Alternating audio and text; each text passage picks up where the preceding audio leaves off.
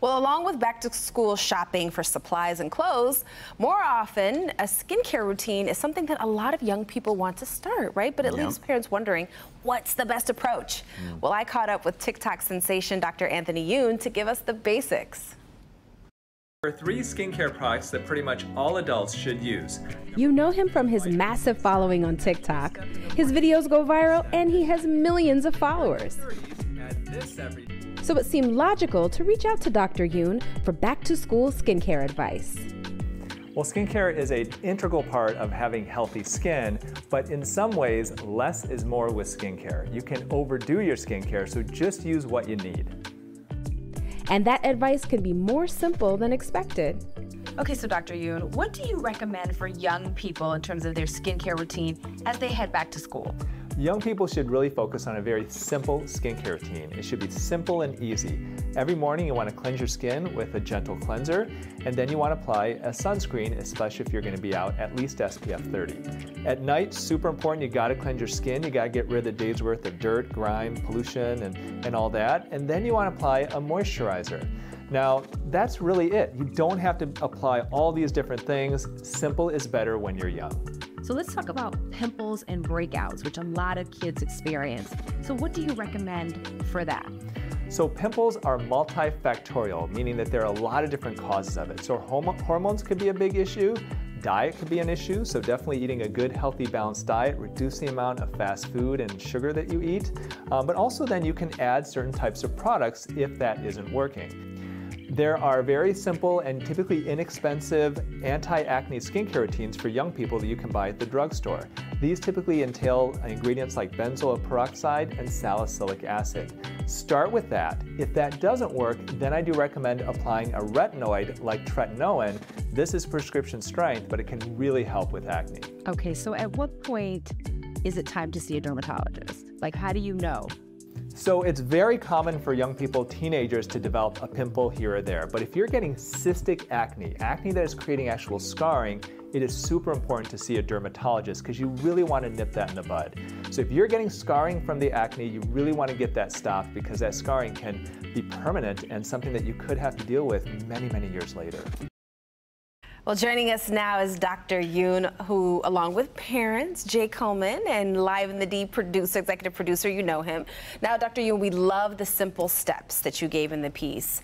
But the reason why I wanted to talk to you about this is because when I go to certain stores to buy my cosmetics, it looks like it's a junior high school recess session, okay? There are tween girls all over the place. There are a massive amount of young people who are rushing to these heavy-duty products from large beauty stores where they shouldn't even be able to afford the kind of things that they're trying to buy. They make TikTok videos about it. Young people are obsessed, but they're clearly not appropriate for that age group. So I've been in these stores, like I said, looks like a recess session in middle school, but you've brought in some examples of some of these active ingredients that kids should not be using because they just don't need it. Exactly, because there are so many products that are out there that are anti-aging. Well, tweens haven't aged yet. They are maturing. It's when you get to that point and you're starting to get older, that's when you use things. So yeah, I mean, I brought a few examples. I mean, this is a fine line corrector. Well, they don't have fine lines, so why would you be treating fine lines if you don't? Money grab. Exfoliators, you know, exfoliators are great as you get older because your skin turnover slows down. But we're hoping to get it back to when we were in a teenager. That part. So you don't have to exfoliate teenage skin, it's already doing that naturally. And then other things like brightening creams. Retinol can be great if you're older. If you've got an acne issue, then putting children on some type of a retinoid, but you want to talk to a dermatologist first, that can be helpful. But just in general, I mean, if you've got beautiful skin, then you just want to maintain it and have healthy skin habits. Absolutely. So this is what you do need. Cleanser, sunscreen, moisturizer. That's it, with one exception, which is this product right here in the middle. And that's going to be the acne-prone teenager or preteen. That you do want to treat. And treatments can be very simple. I mean, this is just a simple, inexpensive body spray with salicylic acid. Salicylic acid is great because it will actually penetrate the pores and clean them out. very safe. Find one that does not have fragrance in it, because fragrance can be irritating to the skin. But that's really only if they need it. You know, if your child does not have acne, then don't bother. Yeah, don't bother. Just stick with the general cleanser, a moisturizer if desired, and a sunscreen. Healthy skin habits is really all we have to focus on. Now I have to bring in Dad, who has a very serious look on his face, Jay, because you want to talk to your daughter about this kind of stuff. What do you have to say we were about talking a little bit behind the scenes, but it's having that conversation. How do I go to my daughter and say, you don't need all those things that you see on TikTok or online. We don't need to be going to the store to raid the aisles. What's that conversation?